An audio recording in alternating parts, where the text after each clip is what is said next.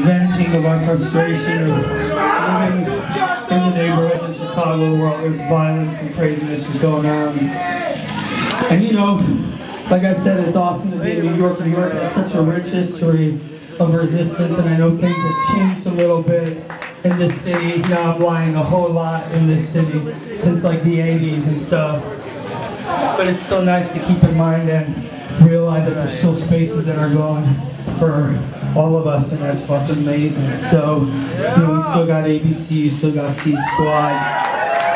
I was over by Tompkins Square Park the other night just thinking about the whole Squatter Rock scene and that whole thing that happened. And yeah, so this song was dedicated to all of you all. Y esto también para todos los latinos que están acá, que están aquí trabajando, luchando, lejanos de familia y todo por tratando de sobrevivir y buscar una vida, ¿no? Yo lo entiendo, lo entendemos. Esta canción Crudos C es para ustedes también, ¿tá? Crudos C, let's do it.